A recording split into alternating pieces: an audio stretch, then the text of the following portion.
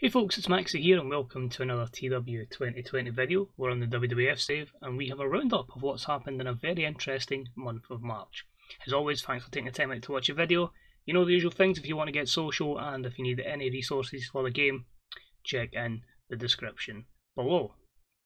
So what has exactly happened in the month of March? Well, a lot. Where do I start? Well, really.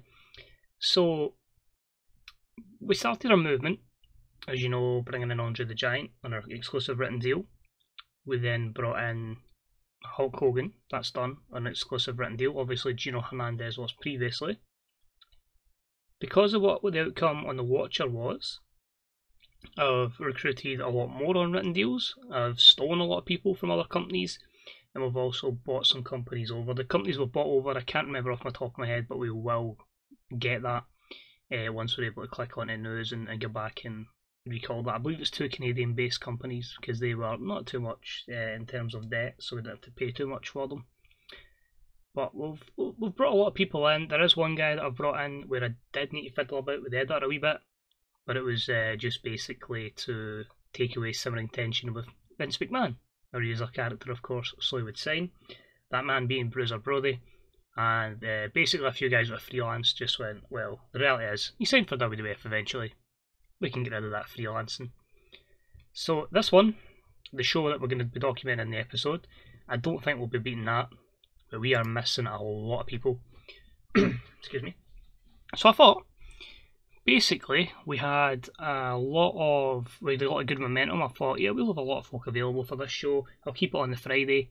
Absolutely not, man. That's cost us. Backlund, Heenan, Henning, Lawler, as you can see, was signed. Jimmy Snooker, Larry Henning, Ollie Anderson, who was signed. Rennie Goulet, Rocky Johnson, who's back because of we took over the company and brought him back, and Tommy Rich as well. So a massively depleted roster, but we should still have a solid show. Hopefully, that should still make us a good bit of money and gain pop. We basically had to throw the kitchen sink to get Bruiser Brody as well, so he did cost a lot. But yeah, it's time to step down and get the finger out and basically go to war. So we'll book the show anyway, let you see what we've put together, and hopefully we can get another sellout and get another show that increases our pop in many places. So we're on pay-per-view. Let's crack on. Let's see how today's show goes. So 50,000 we got the sellout, and we started out with a bout that had great heat and decent wrestling as David Schultz defeated Hector Guerrero in 10:33 by pinfall with the pile driver following interference from Sherry Martel. A 67 overall, pretty decent opener, got the show off to a strong start. I was a bit iffy putting these two together, didn't think it scored too heavily, but it gained some momentum for David Schultz, and yeah, well, overall 67 is impressive for your opening contest. And then we had a promo, just basically bragging they'd won, which was a 42. Next up we had a bout between a new recruit from one of the companies we'd signed and Tito Santana, that man being Phil Lafon, who eventually would make his way to the World Wrestling Federation. And it was a bout that had a decent reaction from the crowd, but subpar wrestling, and Tito Santana picks up the win in 8:55. A standard match, 53, pretty much what you would expect in the undercard, and this was just a decent regular match. Another new recruit is Ricky the Dragon Steamboat. He makes his way to the WWF and he cuts a promo, which was a 66. And his matchup was against Afa, and it had fantastic heat and decent wrestling, with Ricky Steamboat going over Afa in 12:25 with a flying karate chop. So I think a 70 is fairly respectable considering both guys didn't click, so you're going to lose about 5 segment points for that. But I got the crowd hotter again, and Ricky Steamboat's getting better at his gimmick. More newbies in, and this one's Jack Briscoe. Unfortunately, Jerry Briscoe is under an exclusive written contract, so we'll keep an eye on him. But about had a decent reaction from the crowd and subpar wrestling. Jack Briscoe picked up the win on Rick Rude in 10:29 by pinfall. A good showcase match for Briscoe, a 62, and Rick Rude, under the tutelage of Bobby Heenan eventually, has got a long way to go. That was a storytelling match, and obviously the other bits of negativeness there, including locker room morale. And of course, Rick Rude, for being inexperienced, he's less than a year in the business. Now this story is very, very interesting. Before we get through the matchup, So I was basically booking my televised shows in between, and I thought, let's give Gino Hernandez a nice little IC title defence against Road Warrior Animal, because Hawk's carrying a bit of a knock, so won't be able to really wrestle much. Injury. And they call an audible, and Road Warrior Animal becomes Intercontinental Champion. I'm like, shit. And the annoying thing is, the injury, I put it on Twitter a while ago, was obviously the injury that had been edited into the mod, so yeah, he had a 2-week vacation injury. So basically, I'm on holiday for 2 weeks, and that's it. So Gino's out for 2 weeks, he's back now, but I don't want him on the IC title. He's lost it now, so cool, we can build him at the main event. So Road Warrior Animal was champion, so I'm like, right, cool, get to an event, get that title the hell off of him and get him back into the tag division. So about to have fantastic heat and great wrestling. Larry Zbyszko defeats Road Warrior Animal in 1932 by pinfall using a foreign object, meaning Larry Zbyszko is your new Intercontinental Champion. So not a match I wanted to put together, but was kind of forced to. A 79 rating for these two gentlemen, with Zbyszko just outperforming Road Warrior Animal. But the titles get good prestige and very limited negativity there, which is good. And obviously I'm always going to be penalised for low locker room morale. It is the 80s and it's a lot of negative. Still getting 5 incidents an episode, so or a show, so aye, that's never going to change. Zbyszko just basically brags the fact he's beat Animal and he's IC champion. That was an 82 promo. So pretty solid, hopefully don't burn the crowd out. And then we have a promo.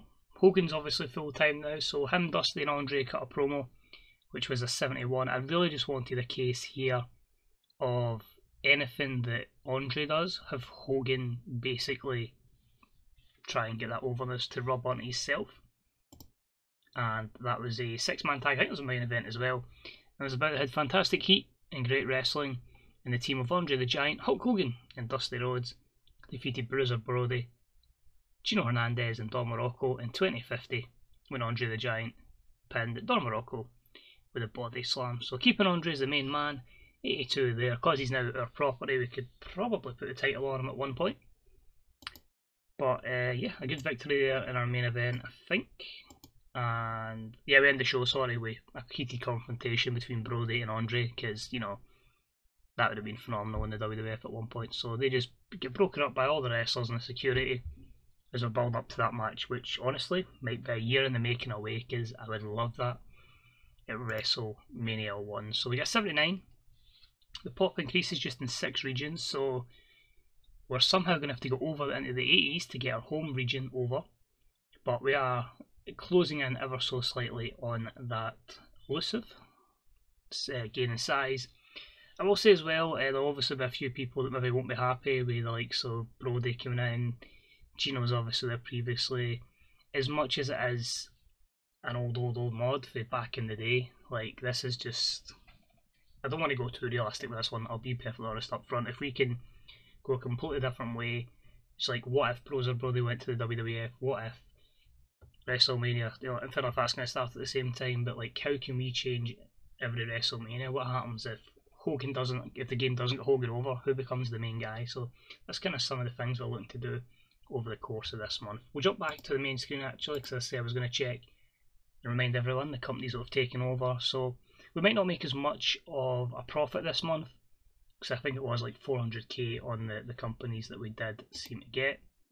Also, yeah, good job I kept that. Andre's causing rifts, so basically turning the whole locker room against Curt Hennig. So yeah, maybe Curt Hennig may get jobbed out and we may have to take the title off him. He's our champion, remember, so he'll be gone maybe at one point. So time to heel, Hector Guerrero. Buy rate was 0.64, so that's 323,000. I've already spent my user point on diplomacy. So at the moment, it's 1.3 profit. Obviously that will go way down. You can see the difference already in worker costs because of the amount of written contracts we've put in. But it's a gamble I think it's worth taking. We can cover that with ticket sales and the fact that now we're getting a good bit of pay-per-view revenue way above any broadcast revenue. That it is. I'll keep an eye on how it goes with broadcasting. I think it's really difficult in the future. But it'll come to us, I'll import some if I can. But monthly wage bill, 704,000. It's a dear game. So if we just got to go to news, let's see if we can see what companies we've bought. So let's have a wee quick nosy. WWF. Will this let me know who we've bought? I don't think it's going to. That's everything we've pretty much done that's made the news. That's a bit annoying. I thought it would let me see. If we click on WWF, will that? Oh, come on. It's not even that long since I've bought them. Companies out there we go.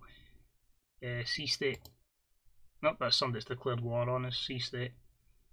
New Japan obviously have ended the agreement, so they've declared war on us as well.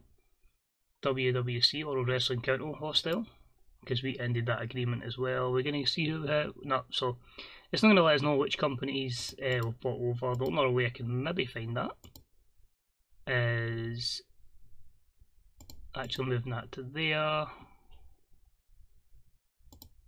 There's one other one actually. Story type.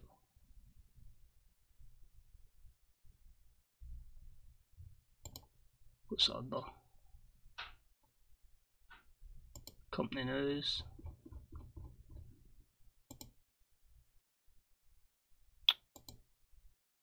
So I think we did. No, we didn't go for Southeastern Championship Wrestling. They just went out of business themselves. But we did get the IWA. As you can see, they're taken over by them. We took over the World Wrestling Association. So that's the two I've bought over. But the SCW was just, there was nobody there I felt like I wanted to bring in. But we're still in a position where, in terms of companies, there is still 23 companies running about. We're still in 8th place, but as I say, we are so close to getting to big. The two big companies are both from Japan, All Japan and New Japan. But considering what's mental is in my sim save, the Watcher, they were like 8 million in debt. And they are 7 months before that, 8 months before that, 13.5 million in the bank, so a wee bit more than us. So that's going to be a very, very interesting war. But size wise, as I say, we need to get to 77, 68, 68, 68, 68. Yeah, we didn't even need the Southwest, sorry, 72 and 56. So if we get Southeast up to that 68, we'll see if we can maybe look to get a better television deal and hopefully get more eyes on the prize. And of course, I've decided to give a lot of people some morale boosting money, so that costs a bit of money. But Grellerman soon and Jack Briscoe already not too happy. So that's it for this episode. That was your roundup for March 1984. Hopefully you'll join us for the next episode in April, where hopefully we'll actually have a full roster on the card. But take it easy, enjoy the rest of your day, see you soon. Bye bye.